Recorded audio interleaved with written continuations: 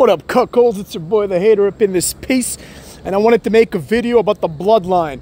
I've already gotten several emails about the rant mania, you know what I'm saying? So keep them coming, write it in the comments, do whatever you like, you know what I'm saying? We have plenty of things to talk about already, but there's always room for more.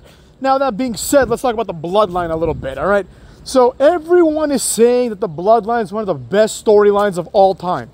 I have an issue with this for two reasons. Number one, we say this about everything.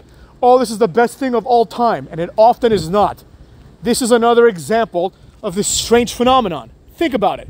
What is the difference between the Bloodline and Evolution, right? It's presented exactly the same way. There's one guy who's on top, and then other people continuously try to challenge him when this guy gets a little too authoritative. The only difference, well, there's two differences that are noteworthy, but in my opinion, add nothing, and in my opinion, also take away something. The first difference is that the Bloodline is an actual family, but because this is wrestling, it doesn't really matter. It's not been presented as if like Roman Reigns somehow has a closer bond inherently with Jey Uso than Triple H did with Ric Flair, let's say, right? In the context of the storyline, the bonds are always the same, right? No tag team has a stronger bond than another tag team, unless that tag team's gimmick is that they don't get along, like MJF and Adam Cole, for example, right? So, taking that away, what is the difference? Well, I'll tell you. The difference is Evolution had Randy Orton, Batista, and Ric Flair, and Bloodline has Jimmy Uso, Jey Uso, and Solo Sikoa. That's the difference, right? The difference is one faction is full of jobbers, and the other one is full of legends. So with that being said, when Randy Orton betrays Triple H, it's more meaningful than when Jey Uso betrays Roman Reigns. Do you understand what I'm saying? Because at the end of the day, when Randy Orton did this, he already was the WWE champion when he was kicked out, right? The WWE World Heavyweight Champion or whatever, right? The point is he was already entering that phase of his career where he's going from jobber, mid-carder, to main eventer, right? Whereas Jey Uso is still a jobber. They can call him main event Jey Uso all they want. This doesn't change the fact that he is still the same boring Jey Uso that we've always had, right? Now, with that being said, what is this going to lead to? Absolutely nothing. The only thing that this could lead to is everyone leaving Roman Reigns and Roman Reigns still being the champion, right? People are like, oh, one day Solo Sikoa will turn on Roman Reigns. And so what? None of these guys are going to be WWE champions unless there's another hijacking movement of the fans being like the same way they did with Sami Zayn, right? You knew as soon as the Bloodline started, you knew it because it was in the introduction, right? Everyone was against Roman Reigns, then they fell in line. What's going to happen is this. They're all going to lose, and Roman Reigns is going to be by himself, and at WrestleMania, or whenever, maybe WrestleMania, he's going to lose his title, right? I really don't think.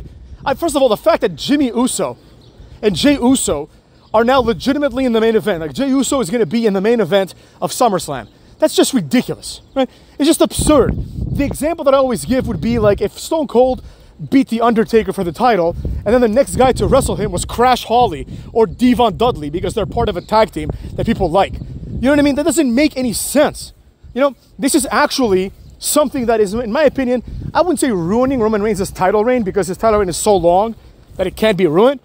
But the idea is this. It's like, I don't care if he has 30 defenses, 50 defenses, if 7 of them are against Jimmy Uso or Jey Uso, right? Because you know it's not going to stop here, right?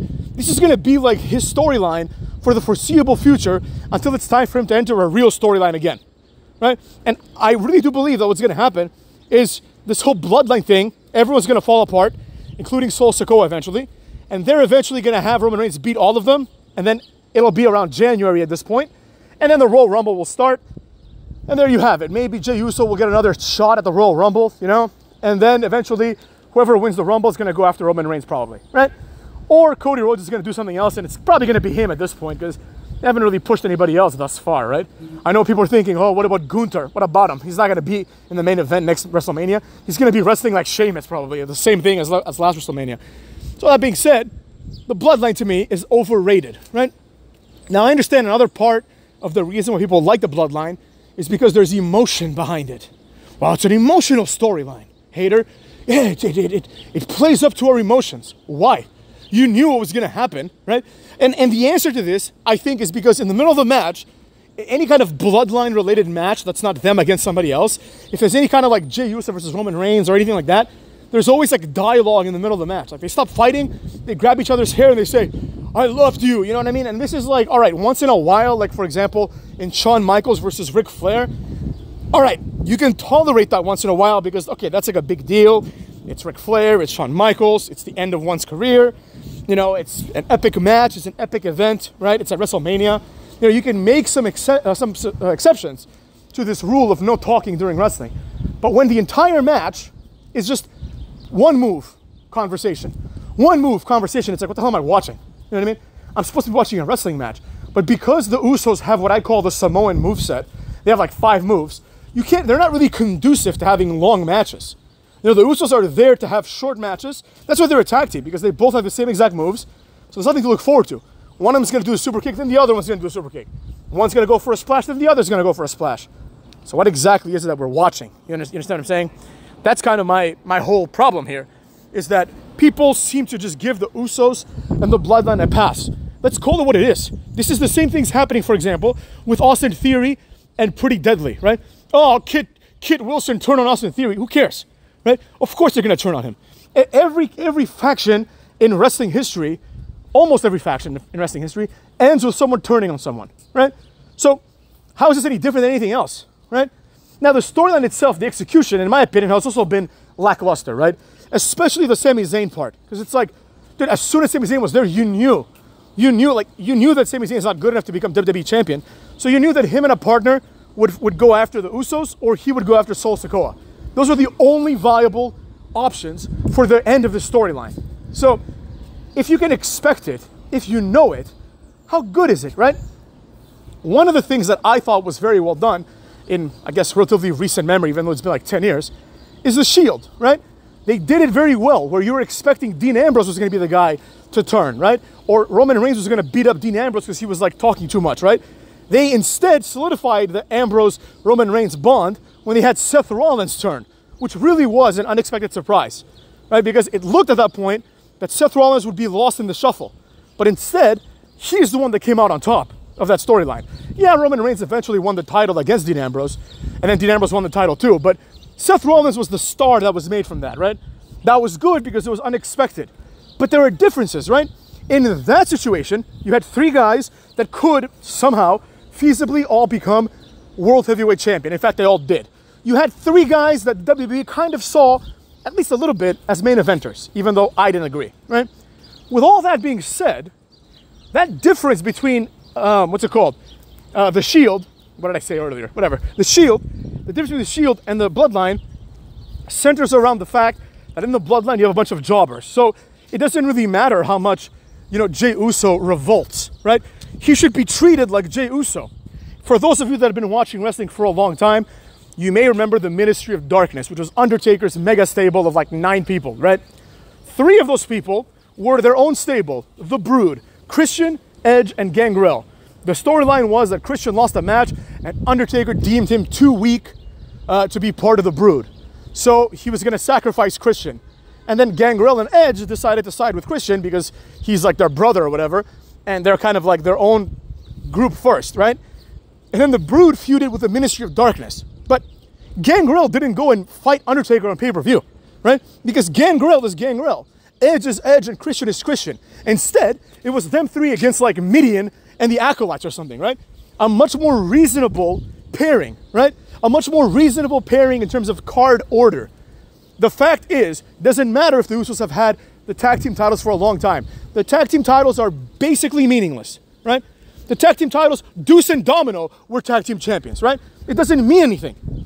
Transitory teams have become tag team champions. It's like the women's title, right? It's like, if you're a woman and you've never been women's champion, then you just suck ass. It's as simple as that. If you're a tag team and you've never had the tag team titles, you're just a shit tag team, right?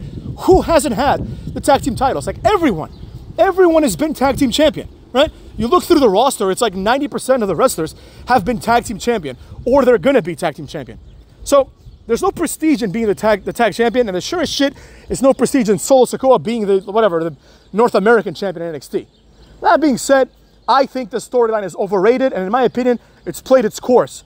And the most important part, this storyline has served as kind of like a stop to Roman Reigns' greater story, which is he's the most dominant champion in the company's history, right?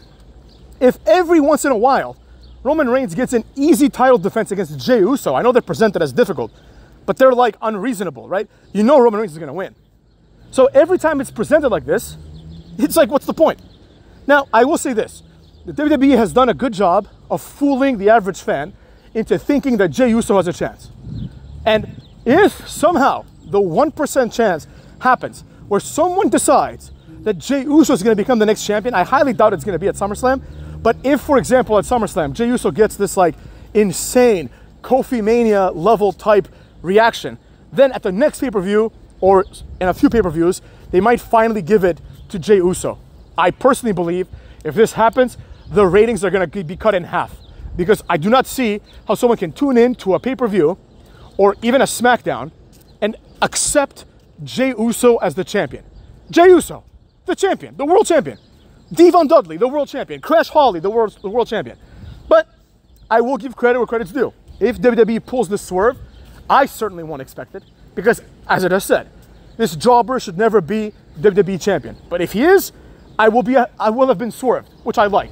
However, even the swerving of fans like me is not worth it, obviously, if you're going to lose half your audience with Jey Uso as the world champion. You know, I don't care if Jey Uso's out there every Monday and every Tuesday, every Wednesday on NXT, every Elevation, every Dynamite. If he goes to Dynamite, I don't care if he's there defending title every time. He's still Jey Uso. You can call him main event Jey Uso because you can't call him jobber ass Jey Uso, but the truth is the truth, right? It doesn't even make sense storyline wise. Just because this guy stood up to Roman Reigns, he gets a title shot? What the hell is that all about, right? So there you go, motherfuckers. That's my thoughts on that, bitches.